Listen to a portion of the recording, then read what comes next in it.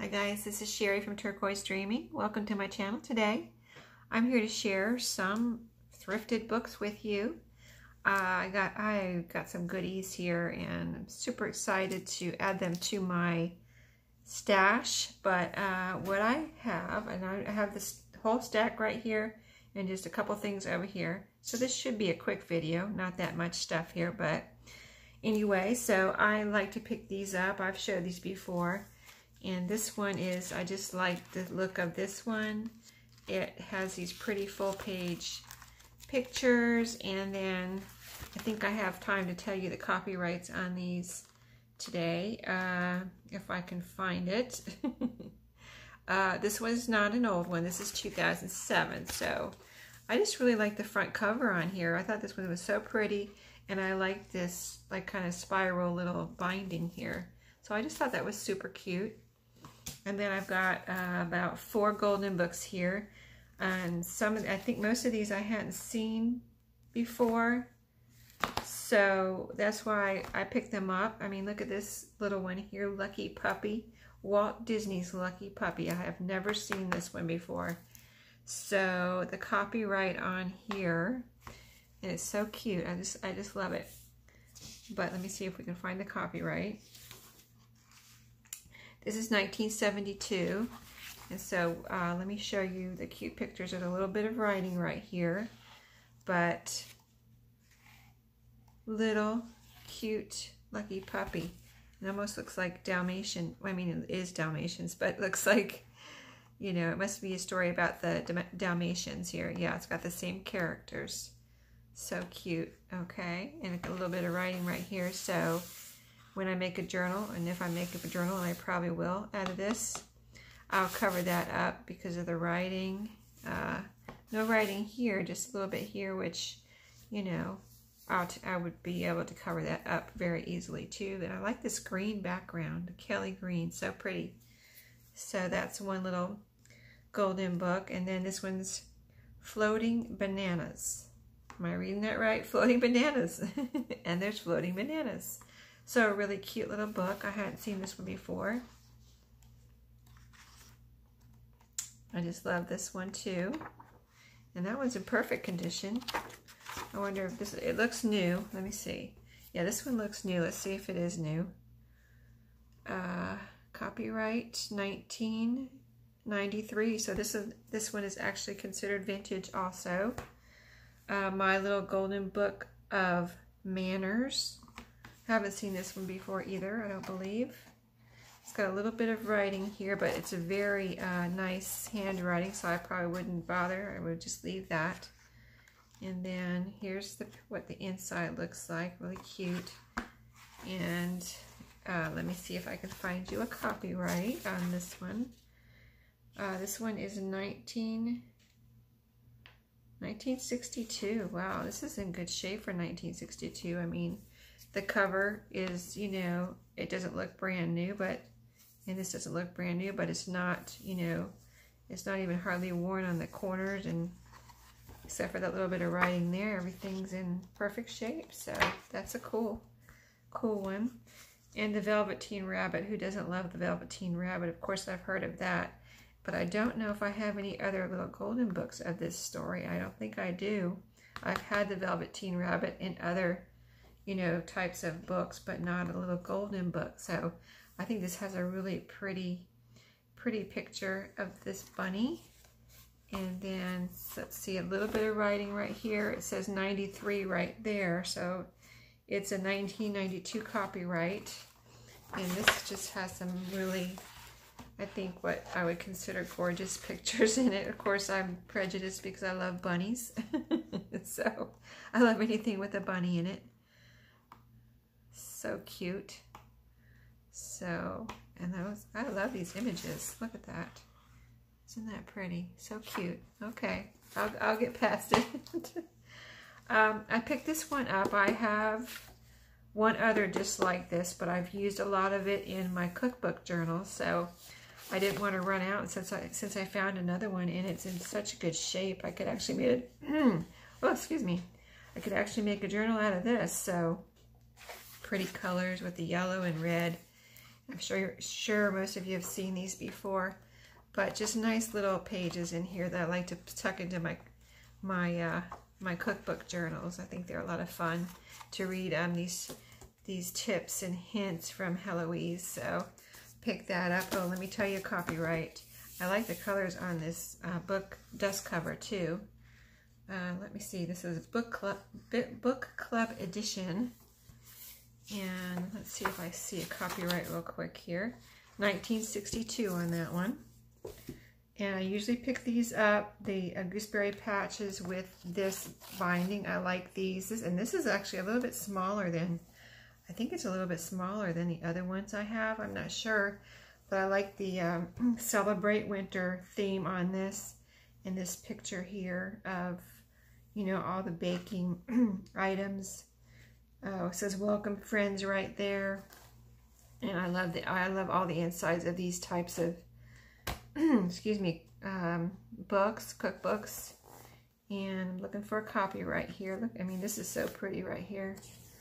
I think I have one in my Etsy right now made from one of these, not this exact cover, but, you know, a gooseberry patch.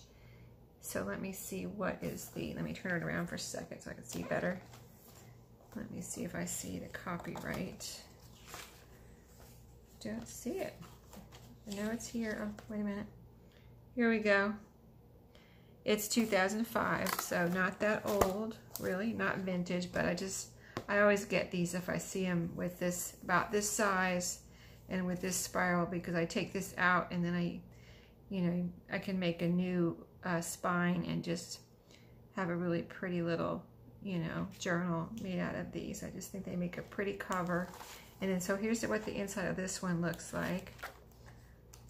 Let's see, it has little patchwork borders here, and it mostly looks like it's black and white. This is a little bit of a light green border on these pages, but I think that just the images, even though they're in black and white, are so cute. I mean, look at that Christmas tree.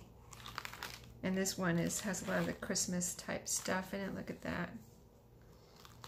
These could even be colored, like if these were in a journal and you like to, you know, watercolor or do some type of coloring with markers, these little black and white pictures could actually be colored. That would be a lot of fun, I think. You know, they're small, so something you could color really quickly and not spend a lot of time trying to get a big elaborate picture colored. Just a little bit of fun, you know. That's a good idea. I just thought of that just now. I think I might want to do that myself. So this is one, I picked this one up. This is Popular Science. And I thought it was just really cool. It's Popular Science, How to Home Care. I don't know, I just like the cover. Let's see what the back looks like. Here's the back. You can see that it's old. Let's see what year. See if we see a copy right here. Winter edition.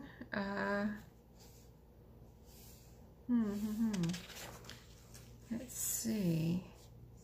No, that's weird. Here it is. 1946. 1946 on this one.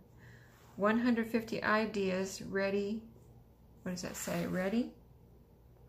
Nearly 200 pictures. Okay, so let's see what it looks like here. Again, I know I looked at it when I bought it, but it's been sitting here waiting for me to do a video.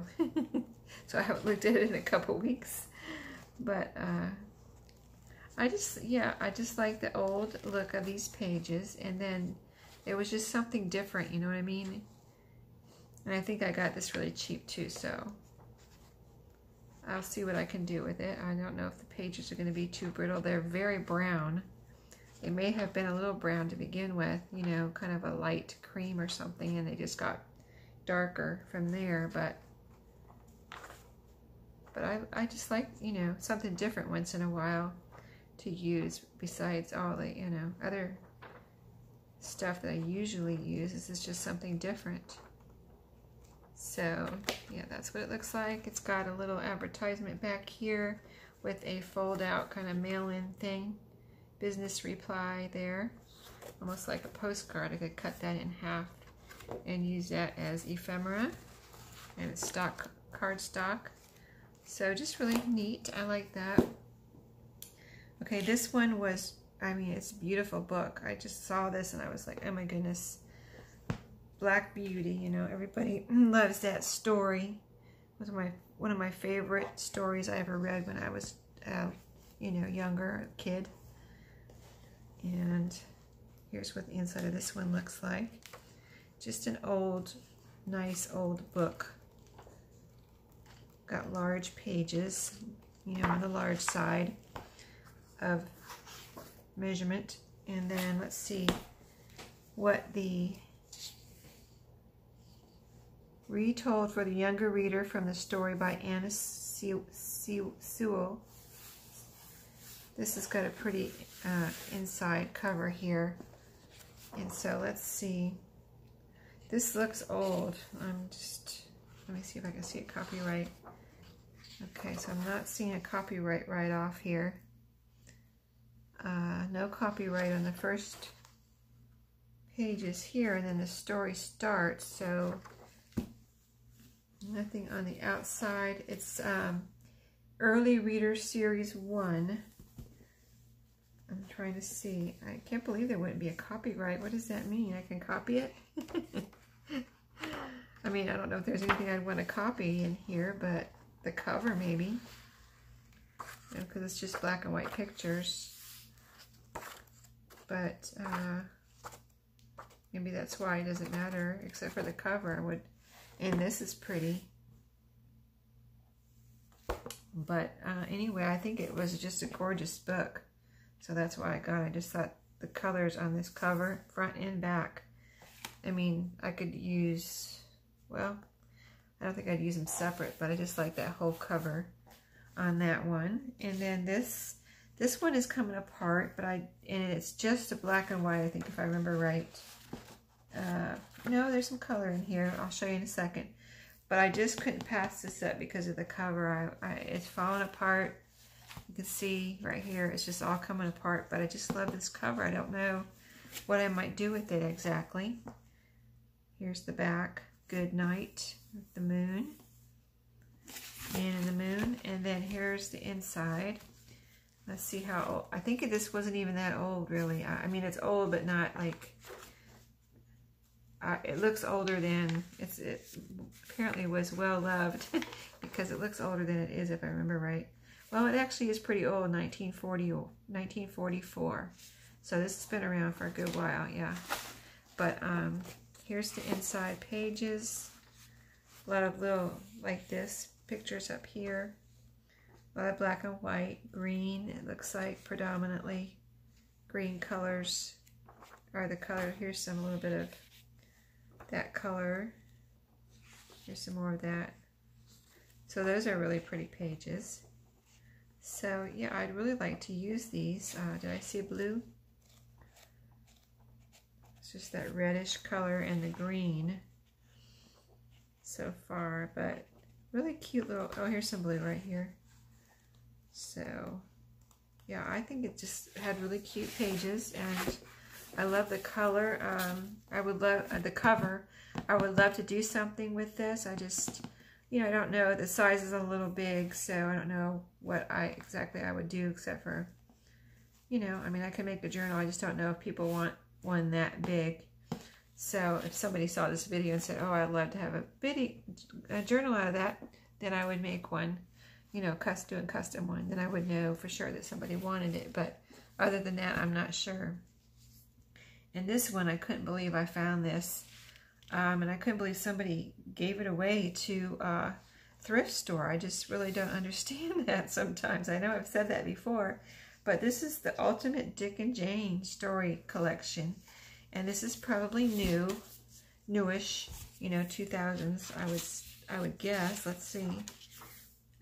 But I just don't understand why somebody would give such a nice book to Goodwill. It says, let me see, I'm trying to see the last copyright. There's several listed here, I guess. Well, maybe it is vintage. It's 1984. It just looks like, it looks so new. It looks like no one ever read it, you know, or handled it at all. So this is just a dust cover here. Let's see what the cover looks like. The cover looks the same as the, you know, the dust cover. It's the same picture. Let's see what the back looks like. Here's the back. Here's all the different Dick and Jane books. This is the one I had when I was a kid right here. That's the one I learned to read in. A Sally on the front. So cute. Okay, so anyway, yeah, I found this at Goodwill. I mean, I couldn't really believe it that I found it there anyway. I usually always get Dick and Jane books if the price is right. And oh my goodness, sorry. I just knocked something off my table with this book. It's kind of big. Sorry. But anyway, you can see it's the regular Dick and Jane like pages, but they're just a larger size, which would be, you know, could come in handy. But I guess it's maybe all the books I just showed you on the back I'll put into this one book. But doesn't it look new? I gotta look at that copyright again because it looks it looks so new, like came right from the store or something. You know what I mean? That's crazy. It says $14.99 is the price on the back. So let me look one more time because I just can't believe it's vintage. It just looks so new, but no, there's no other Roman numeral down below or anything. It's just the 1984 is the last date. It starts out, you know, with the original, I guess, copyrights, 1946, and then goes down to 1984. I just still think this might be newer than that. So, interesting. But anyway, I think it's a gorgeous book. And you know, I like using Dick and Jane pages in my journals. And so I picked it up because it was, you know, it was, like I said, $14.99. It says right here originally. And I didn't pay anywhere near that. So I got myself a bargain here. And with all these books, I was going to show you the thing that fell off my table.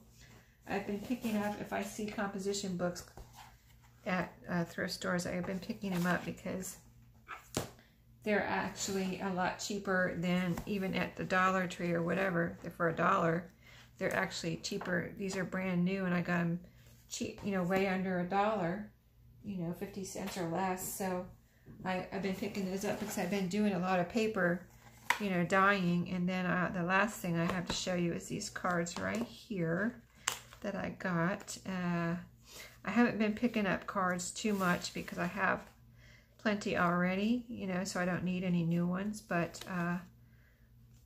trying to see what's in here. I kind of glanced at these quickly, and I picked them up because, not these, I don't know what these are. Ocean Players Club. For those, the jokers are all, those are all jokers. Okay, anyway, this is why I got them, because of this pretty butterfly and flower. I just made a butterfly journal, and that's, or I made two actually, and those are in my shop. And okay, so there's some dragonflies here too, so let's see real quick. Yeah, oh, that's cool. I didn't see the dragonflies. Okay, you know, sometimes I usually go to these thrift stores that I got these books from right here on my lunch break, and you know, I'm running out of time, and I'm like, I have to go to the cash register if I have something in my hand, you know. So sometimes I'm kind of usually I'm looking really quickly and making decisions on whether or not to get something really quickly. So, you know, sometimes then when I get home, then I give it a better look through and see what I actually got. So that's why I didn't even know that dragonfly was in there, but that's really cool because I really think I like the dragonfly and the butterfly, of course, but those are just really pretty. Cool. So let's see, where's the butterfly? The butterfly has the yellow flower, and the dragonfly goes this way, okay, has the rose. So really pretty. Awesome. I'm glad I got those. That's something different than I have, that, you know, from what I already have. So that's neat. I guess these cards don't have a date on them. I really can't tell. Printed in Belgium and Switzerland. and it says something about Charlottesville, Virginia. So I guess that's where they were sold in the U.S. or, you know, manufactured possibly. I'm not sure. Printed in Belgium though, and then sold in Virginia possibly. And so, yeah, now I got them from Goodwill. So anyway, that's it for today. Hope you enjoy my little, you know, thrifted treasures here. And I will see y'all next time. And happy crafting.